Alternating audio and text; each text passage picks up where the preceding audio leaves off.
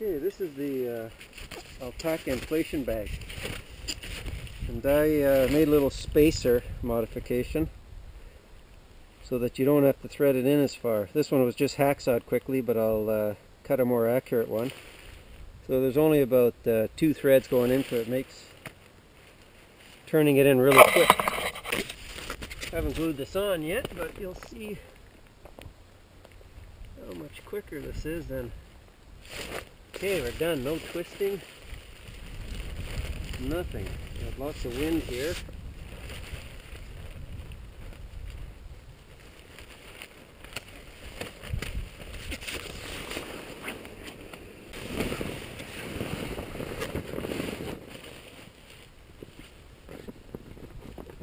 Okay, you'll see how quick that was to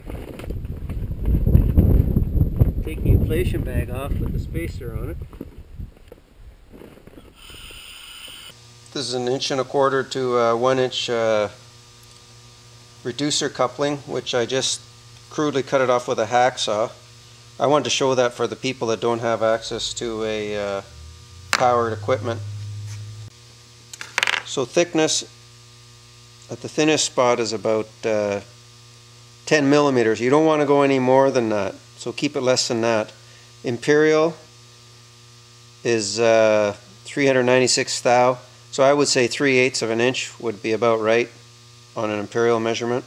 I put some shims on the smaller diameter end of the coupler so it fits snugly in this aluminum tube that I can use as a support for while I'm cutting it.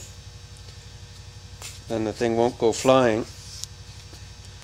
I'm putting some shims on a saw to clear the end of the flange so the pipe stays parallel to the fences and bottom table.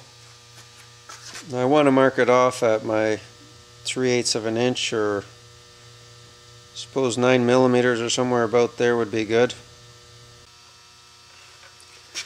Fine tooth blade would be better, and you want to feed slow so it doesn't grab.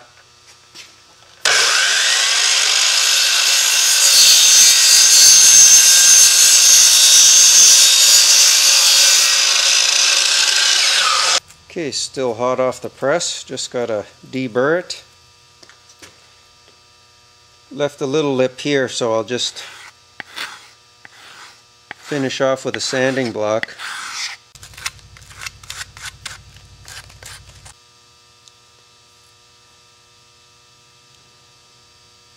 Last step is to bond your spacer to the inflation bag.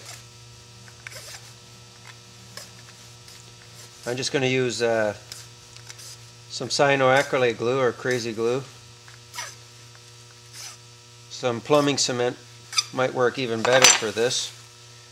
You don't want to get any on your threads. Certainly wouldn't take a whole lot to keep it there.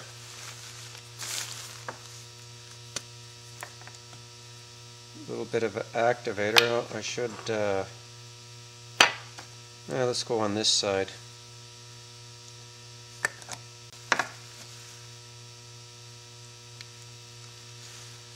Okay, hold it there for a few seconds and we're good to go. So that's all there really is to that. Quite simple and effective.